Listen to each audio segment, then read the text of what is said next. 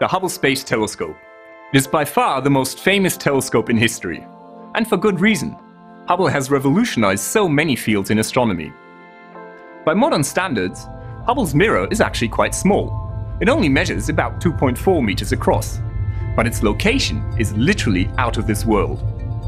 High above the blurring effects of the atmosphere, it has an exceptionally sharp view of the universe. And what's more, Hubble can see ultraviolet and near-infrared light.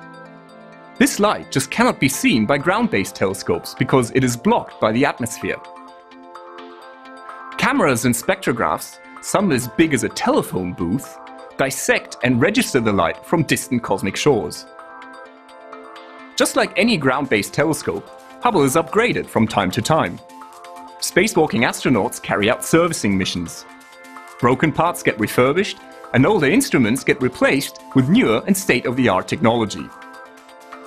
Hubble has become the powerhouse of observational astronomy, and it has transformed our understanding of the cosmos. With its keen eyesight, Hubble observed seasonal changes on Mars, a cometary impact on Jupiter, an edge-on view of Saturn's rings, and even the surface of tiny Pluto. It revealed the life cycle of stars, from their very birth and baby days in a nursery of dust-laden clouds of gas, all the way to their final farewell, as delicate nebulae slowly blown into space by dying stars, or as titanic supernova explosions that almost outshine their home galaxy. Deep in the Orion Nebula, Hubble even saw the breeding ground of new solar systems, dusty disks around newborn stars that may soon condense into planets. The Space Telescope studied thousands of individual stars in giant globular clusters, the oldest stellar families in the universe. And galaxies, of course. Never before had astronomers seen so much detail.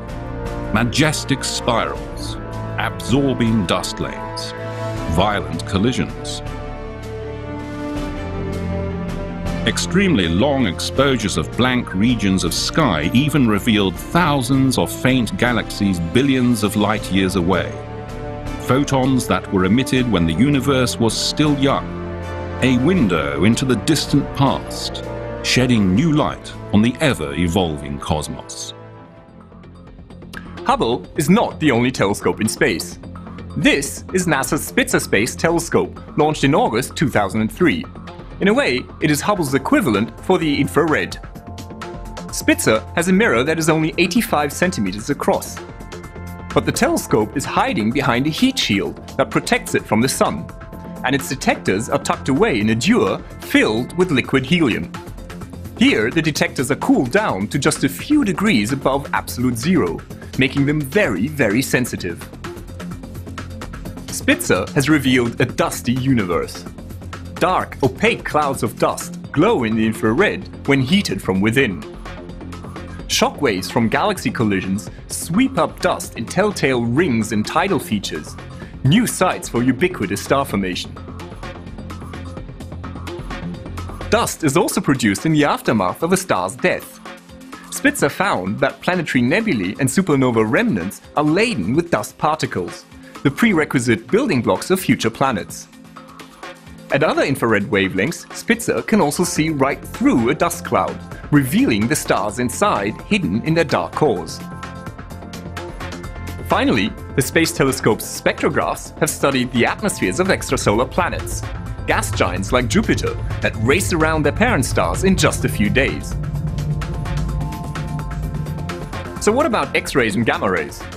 Well, they are completely blocked by the Earth's atmosphere, and so without space telescopes, astronomers would be totally blind to these energetic forms of radiation. X-ray and gamma-ray space telescopes reveal the hot, energetic, and violent universe of galaxy clusters, black holes, supernova explosions, and galaxy collisions.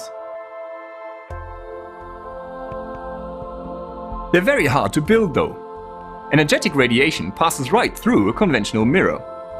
X-rays can only be focused with nested mirror shells made of pure gold.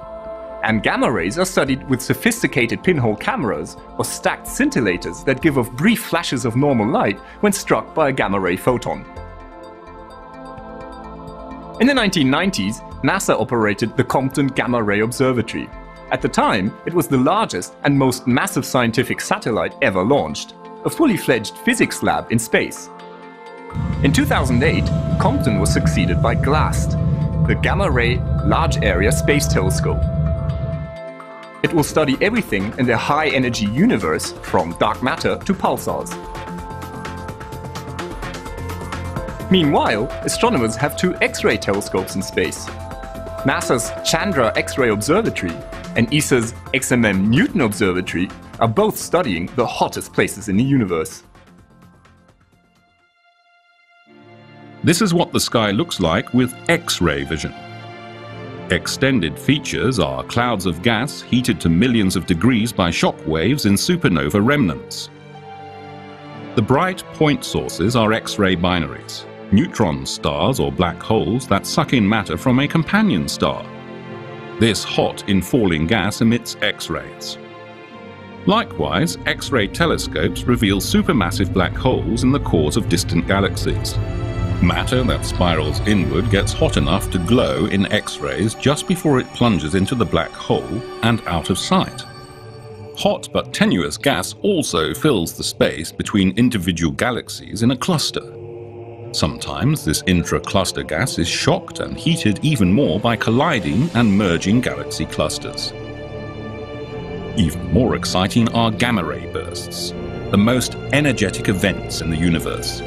These are catastrophic terminal explosions of very massive, rapidly spinning stars. In less than a second, they release more energy than the Sun does in 10 billion years.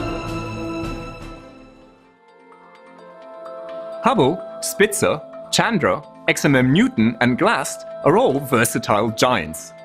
But some space telescopes are much smaller and have much more focused missions. Take Corot, for example. This French satellite is devoted to stellar seismology and the study of extrasolar planets. Or NASA's SWIFT satellite, a combined X-ray and gamma-ray observatory designed to unravel the mysteries of gamma-ray bursts. And then there's WMAP, the Wilkinson Microwave Anisotropy Probe. In just over 2 years in space, it had already mapped the cosmic background radiation to unprecedented detail. WMAP gave cosmologists the best view yet of one of the earliest phases of the universe more than 13 billion years ago. Opening up the space frontier has been one of the most exciting developments in the history of the telescope. So what's next?